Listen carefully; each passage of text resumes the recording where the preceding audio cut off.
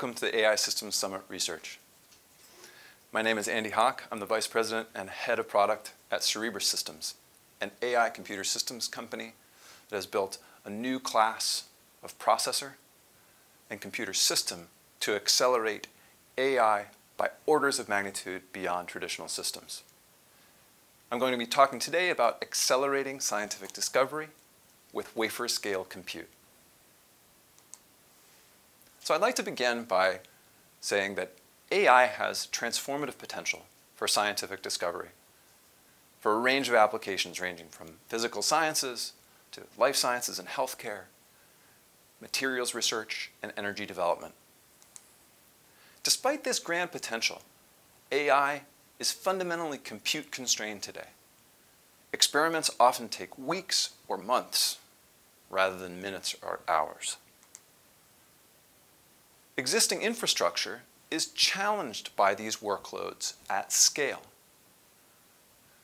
These fundamental challenges and inefficiencies limit researchers' ability to quickly iterate and test new ideas. With the right high-performance AI computing system, we can enable interactive science, faster time to insight, and fundamentally new discovery. So let's take a look at this landscape of challenging compute requirements through the lens of deep learning. This chart shows the exponential growth in computing requirements, particularly for large, state-of-the-art natural language processing, or NLP models, over the past few years. We'll look in particular at two specific examples.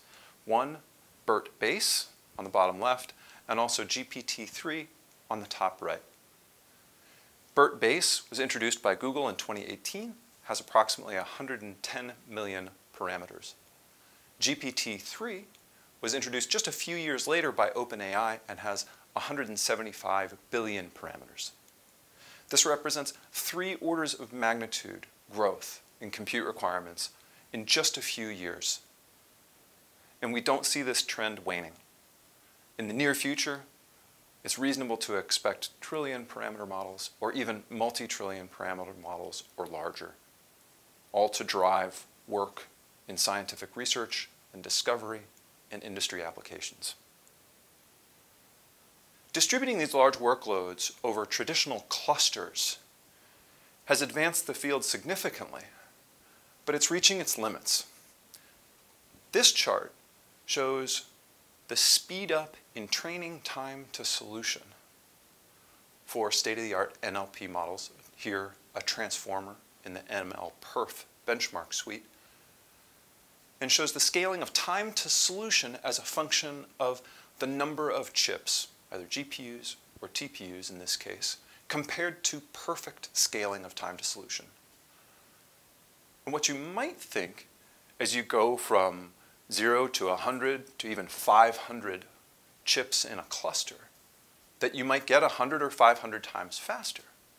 But what this chart shows you, in a recent publication from ACM-SIGART, is that the time to solution maybe only gets 100 times faster at 500 chips. So distributed scaling is not the answer to all of this work. We see, as we look across the different compute workloads used for scientific research and discovery, similar trends for not just AI, but also HPC workloads and AI and HPC converged workloads, where AI may be used for science research problems involving image processing, text or sequence modeling, HPC being used for physics-based modeling and simulation, as well as signal processing, and converged AI and HPC, where AI models may be used as surrogates for computationally expensive physics models, or where AI models may act in a partnership to augment traditional HPC workloads. The interesting observation here is that there are common computational demands across this landscape of workloads. All these workloads require massive, sparse linear algebra computation, but they also require a high degree of data communication, high communication bandwidth, as well as frequent high bandwidth memory access demanding high memory bandwidth. Legacy general purpose processors aren't built for this kind of work. We really need a new class of processor. At Cerebras, we designed and built the processor shown here that we call the wafer scale engine. This is the heart of our compute solution for artificial intelligence and HPC. This is our second generation device, the WSE2. It is fabricated at 7 nanometer process. It is the largest chip in the world and the most powerful engine available for AI and HPC work. On the single 8.5 by 8.5 inch wafer, we have 850,000 flexible programmable cores optimized for sparse linear algebra work, 40 gigabytes of all on-chip memory, and all cores are directly connected to one another over silicon by a high bandwidth, low latency 2D interconnect mesh. All in all, this processor delivers orders of magnitude more compute, communication bandwidth, and memory bandwidth than a traditional processor. You can think of the WSE2 effectively as a cluster scale resource, cluster scale performance in a single chip. Once we arrived at that architecture of the wafer scale engine as the right processor for this work, we had to completely rethink the system around that processor that would package, power, cool, and deliver data to that high performance engine. And for that, we built the server system shown here that we call the Cerebras CS2. It is the world's most powerful AI computer. As you can see here, it's made to deploy easily into standard data center racks. It connects to standard power connections and connects to adjacent infrastructure over standard network. It has 1.2 terabits per second I/O to feed the wafer scale engine with all the data that it needs to drive time to solution and time to insight down. The system itself is available for on-premise direct deployment or available through us remotely or through our cloud partners. In addition, we've built a software stack at Cerebras that makes this high-performance machine easy to program with standards-based frameworks. The compiler that we've developed is shown here schematically. For deep learning and AI use cases, users simply program our machine with standard ML frameworks like TensorFlow or PyTorch, depicted at the left. Our compiler picks up the description of the user's training or inference program at compile time, translates that into an intermediate representation, and then compiles that down to an executable to run at high performance on the wafer scale engine transparently to the user. This gives the user the opportunity to program a cluster scale compute resource with the paradigm and the ease of a single node. In addition to the compiler stack depicted here, we've also recently announced a lower level software development kit, or SDK, that allows users to directly program new algorithms and applications to extend our kernel library for new types of applications on the machine. So in summary, the solution that we've developed is fundamentally an architecture that has been built from the ground up from first principles, tuned for AI and HPC work. The wafer scale engine is a massive, fine-grained parallel machine with fully programmable cores that are optimized at the instruction level for sparse tensor-based linear algebra operations common to these workloads. We have high bandwidth, low latency, on-chip memory, 1 clock cycle away from all of that compute. And all of the processing engines on the wafer can talk to one another directly over silicon, over a software configurable 2D interconnect mesh. The whole machine is programmable for AI easily with standard ML frameworks and is customizable for HPC or other applications with our lower level software development kit. But let's take a look at some real world applications to get a sense of what this architecture delivers in terms of performance and value for scientific discovery. In the AI domain, our first example here is from our work with GlaxoSmithKline, who's doing research on genetic medicines and development of new drugs and other life sciences research. Their goal is to accelerate the validation of drug targets using a novel technique that takes into account gene sequence and epigenomic cellular data. And for this, they're training a large natural language processing model. The challenge here is that the training of this model is very complex and time-intensive on a traditional cluster. It would typically take on the order of several weeks on a 16 GPU cluster, making researchers' ability to quickly experiment with new data sets or new methods impractical. And what you see on the right is the result with Cerebras and the CS1. In recent work published by GlaxoSmithKline, called Epigenomic Language Models Powered by Cerebras on arXiv, they found that they could train this brand new model called eBERT in 2.5 days on a single CS1 compared to 24 days on a 16 GPU cluster. So here our first generation machine is 10 times faster than a 16 GPU cluster, with even more headroom to grow on our second generation machine, or the CS2. And as the authors stated, the training speed up here, the performance from the Cerebras solution, not only delivered faster time to solution, but enabled them to explore architecture variations in a way that would have been prohibitively time and resource intensive on a traditional GPU cluster. We're also extremely proud of the deployment of Cerebras machines as a part of the NSF-funded NeoCortex system at Pittsburgh Supercomputing Center. The NeoCortex system is designed to enable interactive AI for scientific research for the broader NSF community. As shown here, the system itself includes 2 CS2s, recently upgraded from CS1s, as well as an HPE Superdome Flex, which is used to feed the CS2s with data at high bandwidth. The collection of resources here is designed exclusively to power interactive scientific research, allowing users to bring large scientific data sets and work with state-of-the-art models and iterate quickly through many hypotheses. The early user program at PSC, which recently concluded, included a wide range of successful user projects ranging from image-based respiratory disease diagnosis to work on molecular modeling with orders of magnitude larger atomic models, all enabled and unlocked by the Cerebras systems in NeoCortex.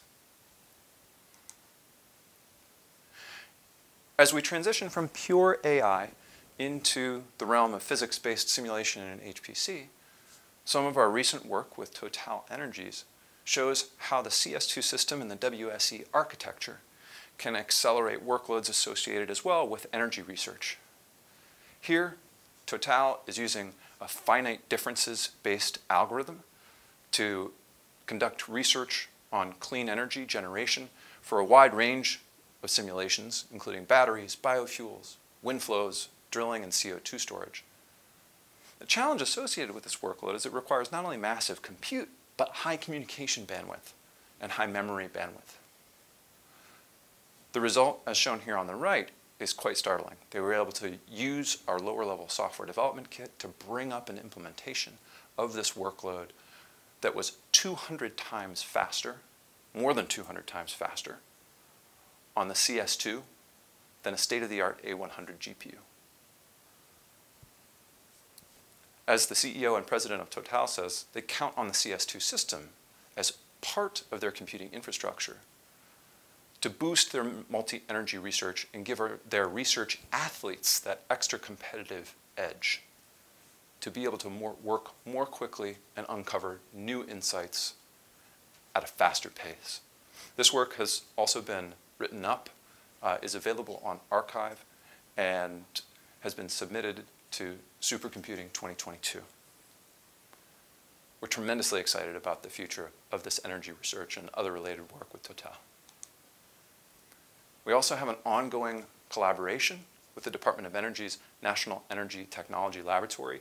Here, the team has been using a Cerebras CS1 and programming once again through our lower level frameworks to accelerate physics-based computational fluid dynamics. In particular, bringing up an algorithm used to solve sparse linear equations for their computational fluid dynamics research of energy reactors. The results, once again, were extraordinary. Here, our first generation CS1 showed performance of 200x that of the entire Joule 2.0 supercomputer. And once again, this extraordinary performance is powered by not only the computational resources available within the wafer scale engine, but the high bandwidth memory and communication to unlock high performance sparse gem performance. This work has been published in arXiv and at SC20 as well. We look forward to additional exciting results as we move toward real-time computational fluid dynamics and entirely new physics-based simulation applications with Nettle. Continuing on, we also have been witnessing a huge growth in demand for AI converged with HPC. A great example of this work is the work that we've done with our colleagues at Lawrence Livermore National Labs, where a Cerebras system has been integrated with the world-class Lassen supercomputer. This is truly a first of its kind heterogeneous system that's optimized not just for AI or HPC, but for converged AI and HPC workloads. Lassen has 792 CPUs, over 3,000 GPUs, and 44 racks. Here, a first generation CS1 is connected to Lassen over 1.2 terabit per second connection over InfiniBand. And the CS1 is being used here to run an autoencoder deep neural network that approximates the physics of the underlying physics simulation that Livermore researchers are performing. So full-scale physics simulation is being executed on Lassen. Results are being driven out to the CS1 for neural network computation, and results are being driven back to Lassen from CS1 to inform the next time step in the simulation. The CS1 in this case was up and running out of the box, integrated in under 20 hours.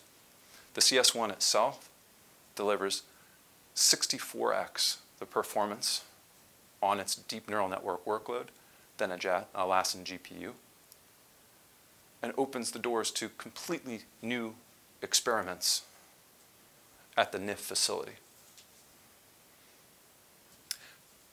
Last but certainly not least, we've seen some extraordinary results in converged AI and HPC with our colleagues at Argonne National Labs, who are using AI-augmented molecular dynamics to accelerate research into COVID-19. Here, the team at A&L is using the CS2 to accelerate deep neural network compute to inform the next step in a molecular dynamics simulation being executed on a traditional cluster of machines for supercomputing.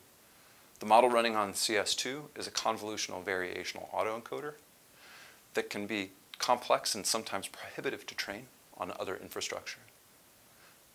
The results shown here on the right from a recent publication show the CS2 delivers the performance of approximately 100 GPUs for this kind of work, and researchers were able to run this CVAE model with the same experimental configuration as GPU without any hyperparameter changes, so they could get up and running right away and achieve time to solution significantly faster than would be possible on a traditional cluster. So, in conclusion, thank you. We're really excited to be a part of the AI Systems Summit research. Today, we've talked a little bit about the growing compute demands, not just for AI, but also for HPC and converged AI and HPC workloads associated with scientific research and discovery. We see exponential growth in data sets, model size, and compute that can be challenging for traditional systems. Here, the wafer scale innovations and compute of the Cerebras CS2 unlock truly transformative potential and performance, delivering orders of magnitude more performance for these workloads than traditional machines like GPU, resulting in time to solution rather than days and weeks to minutes and hours. And giving researchers access to this performance with a simple, standards-based programming model and the programming ease of a single machine. We recently announced version 1.2 of our software, which includes expanded support for PyTorch deep learning framework, as well as initial support for billion parameter models on a single device. But this is just the beginning. In the near-term future, we'll be announcing software support for tens to hundreds of billion of parameter models that also can be accelerated with multi-CS2 clusters. Imagine the possibilities. For example, training order 100 billion parameter models in just a few weeks, or potentially in the future, training trillion parameter models over the weekend. The possibilities here are really endless, and we as hardware builders at Cerebras are building this system and future systems as tools to accelerate the important scientific research that you and the community here at the AI Systems Summit are driving forward. So thank you for your time. Happy to answer any questions in the conference. And of course, if you're interested to learn more about Cerebras or the CS2, you can get access to systems either on-premise, through our partners, through us remotely, or through the Cerebras cloud at Xeriscale. You're welcome, of course, to reach out and learn more. You can contact our ML enablement team online at cerebras.net. Thank you.